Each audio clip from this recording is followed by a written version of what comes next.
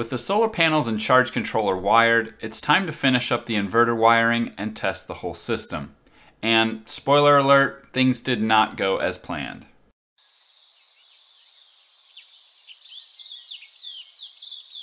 Before we start the video, I just wanted to note that the last several months I've been focused on the major changes in my life, and the production quality of my videos just hasn't been a big focus. I only have a few hours a week to work on YouTube, so I'm doing the best that I can, but I fully understand that if I want to grow this channel and become a better YouTuber, I need to work on my camera work, video editing, thumbnails, and content. So please bear with me for a little while longer, and hopefully I'll be able to focus on that more. Thanks for your patience. Now on to the video. I picked up a small load center and heavy gauge Romex from my old house that I needed to wire the inverter AC output. I mounted it up high on this piece of plywood on the right side of the enclosure because that's the side the inverter's mounted on. I previously used this in my solar shed and it worked great, so I just kept all the wiring as is. But I'll need to change out one of the breakers, as you'll see later. And because I like to reuse things, and because this enclosure is only going to be used for a year or two, I'm not going to cut the Romex to length. So I just wrapped the excess in bunches and zip tied them out of the way.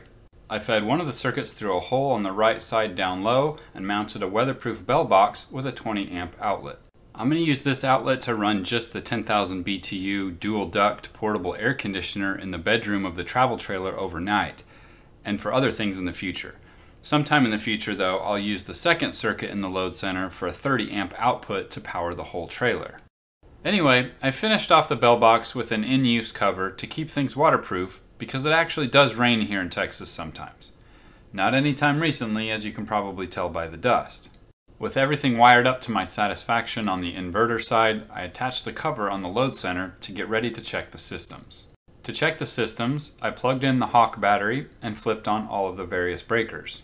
Everything checked out and functioned like it should. This was pretty early in the morning without direct sun, so obviously not much power is being produced, but everything looked good. Unfortunately, they put the on button in the most obnoxious place possible on the inverter, but I managed to find it blindly and get that turned on and checked out as well. Okay, we've made a lot of progress, and as you saw, we just did a systems check. Everything is working great. The sun is just barely out. It's about 9:30. I mean, it's not barely out, but it's barely producing any power. So, you know, the charge controller is functioning, but not producing a ton of power at this point. The inverter is functioning. As you can see, it's searching for a load. That's what it looks like on the little remote monitor thing when it's searching. And you won't be able to hear it, but it makes this clicking sound, constant back and forth as it searches. So what I want to do now is, and as you can see, I finally installed this little door. I don't know if these little hinges are going to last very long, but we'll see. And you saw that I installed this bell box outside, you know, just a waterproof outdoor box. I am going to use some silicone to make sure it's waterproof and everything like that. Please ignore this. This is tied to this side, which I'm not going to turn on. I've also used plenty of tape to tape it off and isolate it and everything like that, so it's not a hazard. I know it looks terrible. Eventually this side is going to, I'm going to install another box on this side and put a 30 amp RV output to it. And that's why I have these 30 amp breakers. I will replace this side with a 20 amp breaker that's the right size for this 20 amp outlet. As you can see, it's the heavy duty 20 amp size. I think I've done everything correctly. I'm obviously not an electrician, so please don't take everything that I'm doing as by code or anything like that. But it works, and I haven't blown anything up yet, so hopefully I don't.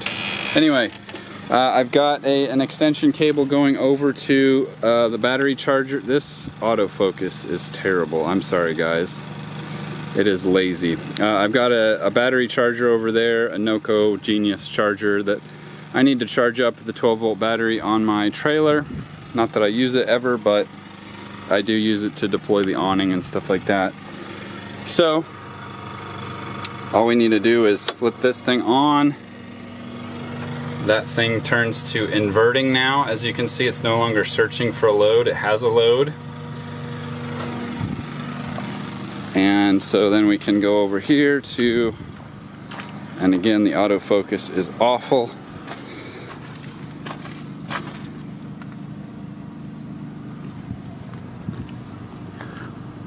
So we've got our charger here, and this battery is totally dead. This is just a piece of crap that they gave me when I bought the trailer several months back, and it did not last long. So I'm going to try to revive it and get some more life out of it before I switch it to lithium.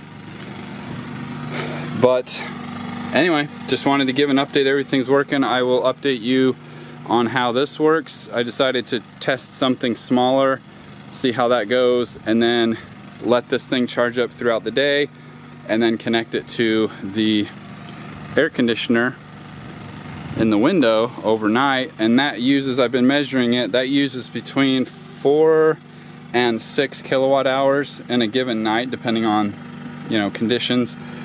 So this is a 5.9 kilowatt hour battery, so it should be maybe just enough. We'll see.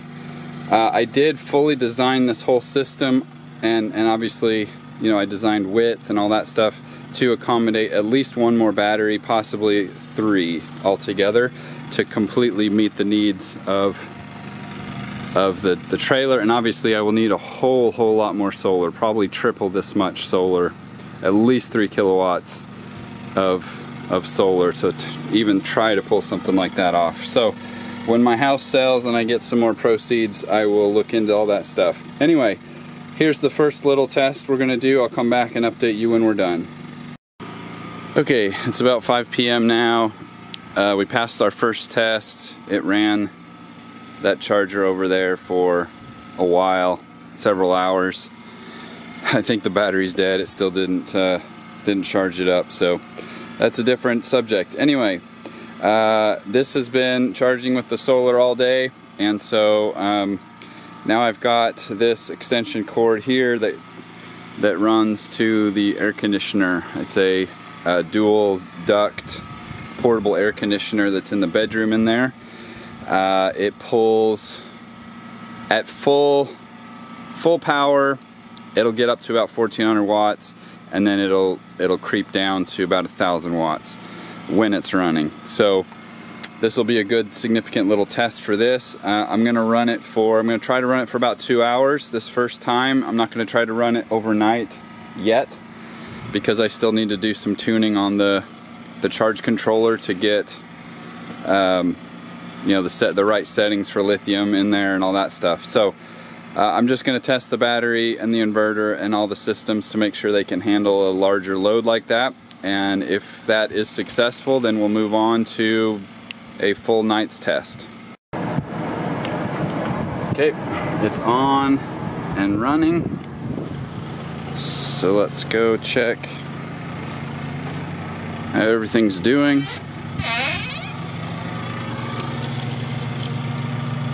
Okay, so you can see we're drawing 60 amps.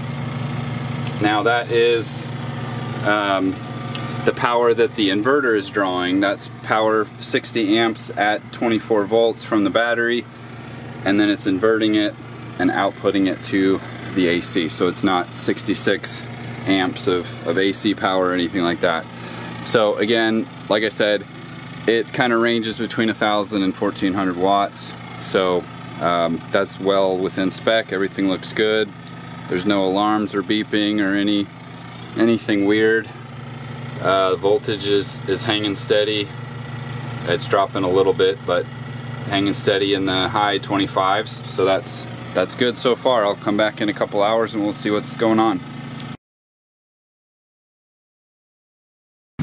Okay, it's 2 hours later. The first test was a little inconclusive. For some reason, we tripped the breaker down there once for whatever reason. So I came back out it shut off the air conditioner. I came back out to see what was going on, couldn't figure out, so I flipped the breaker back on, tried it again, and I watched it closely this time, and the amps coming from the battery into the inverter jumped up to like 140 or 150, and the inverter started buzzing, which it does when it's under a high load. And so I kind of panicked a little bit and flipped the breaker and shut it down. There's no reason ever that you know, mobile portable air conditioner should be pulling 2,000 watts plus. So I don't know what that meant. It happened a couple times. It's not doing it this time. It's a couple hours later. It's not quite as hot. Maybe the heat had something to do with it. I don't know. I'm gonna check all the connections in the morning, check everything out thoroughly. I'm also going to go get the 20 amp breaker to protect ourselves here, but I figured I'll do a real quick test again this evening and kind of watch it a little bit closely, and if it spikes up in current again, I'll shut it off. So that's what I'm gonna do, and then we'll let the solar charge it up tomorrow. We'll get the breaker replaced, and then we'll give it another try to run it under a 2-hour test. Okay, this is the final test for the week. I just turned it on, the air conditioner. We're already climbing up, so that's normal. We've got a 20 amp breaker in here. I played around with the charging settings. This is super complicated to figure. Well, it's probably not complicated, but the instructions and the documentation for these things is atrocious.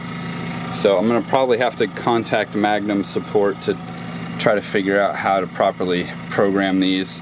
The settings that I'm putting into this MEARC remote do not seem to be taking effect in the charge controller, and there's not really like a web interface or any way for me to like tell what's going on other than a few parameters that it displays on the front here.